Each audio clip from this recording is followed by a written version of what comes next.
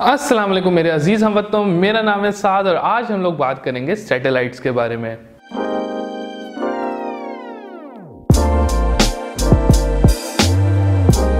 इंसान को स्पेस में जाने का काफ़ी ज़्यादा शौक है। वो चाहता है कि वो डिफरेंट प्लैनेट्स पे जाए, वहाँ पे डिफरेंट चीज़ें एक्सप्लोर करे और वहाँ पे कोई ना कोई ज़िंदगी है उसे एक्सप्लोर कर सके।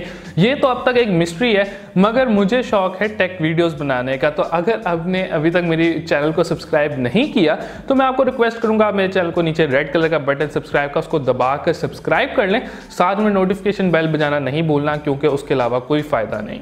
यहाँ पे बात कर लें अगर सैटेलाइट के बारे में, तो पाकिस्तान से आ रही है एक काफ़ी अच्छी न्यूज़, जहाँ पे निकल के आता है कि पाकिस्तान ने जो है बना ली है अपनी एक रिमोट सेंसिंग सैटेलाइट। अब ये RSS सैटेलाइट जो है वो कोई एक ऐसी टेक्नोलॉजी नहीं है जो कोई और कंट्री ना बना सके, कोई किसी और ने ना बनाई हो।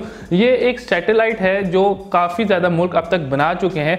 मगर मेन बात यहाँ पे ये देखने वाली है, अगर एक पॉजिटिवली अगर आप सोचें तो कुछ अरसे तक पिछले 15 से 20 साल पहले जो पाकिस्तान जो स्पेस टेक्नोलॉजी के अंदर बहुत तेज़ी से काम कर रहा था, उसको हॉल्ट लग गया, उधर एक पॉज आ गया और ये काम जो है बहुत स्लो हो गया था ड्यू टू इकोनॉमिक कॉन्स्ट्रेंट्स, और हालात आपके सामने हैं कुछ इतने अच्छे नहीं थे, इसलिए ये काम थोड़ा सा स्लो हो गया।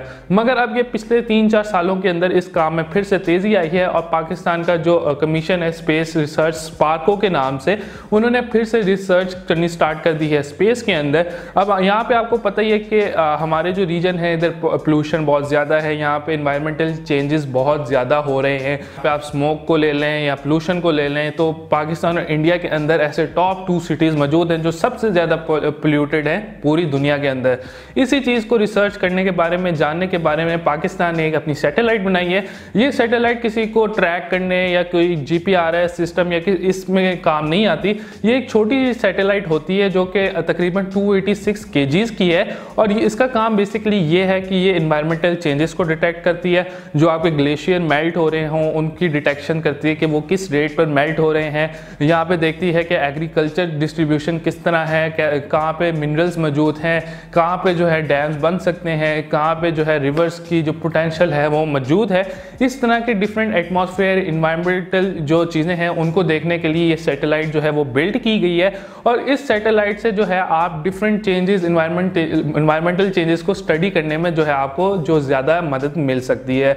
अब ये सैटेलाइट जो है इसकी मेन बात ये है कि ये सारी सैटेलाइट जो है पाकिस्तान ने अपने रिसोर्स से बनाई है, अपने जो कम बजट में रह के एक अच्छी सैटेलाइट बना ली है।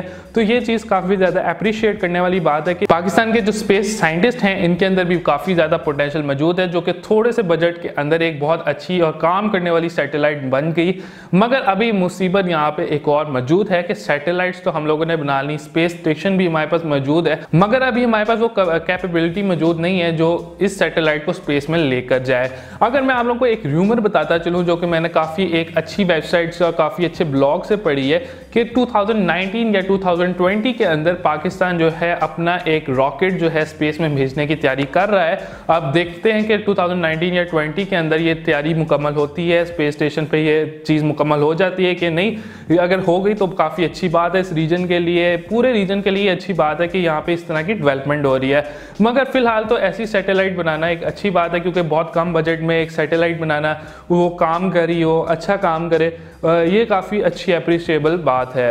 इस सैटेलाइट को अब लॉन्च किस तरह किया जाएगा, ये कहा जा रहा है कि चाइना इसे नेक्स्ट ईयर जो है पाकिस्तान के लिए लॉन्च करेगा स्पेस के अंदर, जिसके थ्रू जो है पाकिस्तान के स्पेस में सैटेलाइट जो और भी मौजूद हैं, ये पहली सैटेलाइट नहीं है पाकिस्तान की।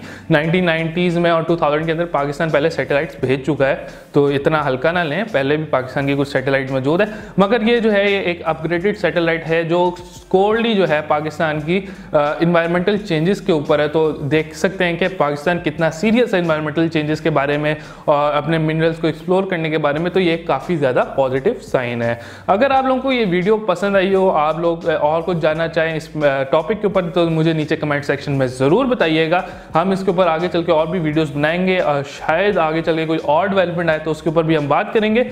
मगर उस वक्त तक जो है आप लोग मुझे नीचे कमेंट सेक्शन में बताएं आपको मेरी वीडियो में क्या अच्छा लगता है, क्या बुरा लगता है, और कोई भी सवाल हो नीचे कमेंट सेक्शन में आप कर सकते हैं। इसी तरह मेरी वीडियो को देखते रहें, सपोर्ट करते रहें, शेयर करते रहें और लाइक कर दें, और मैं आपके लिए इस तरह की अच्छी वीडियोस लाता रहूँगा। Thank you for watching. Pakistan जिंदाबाद।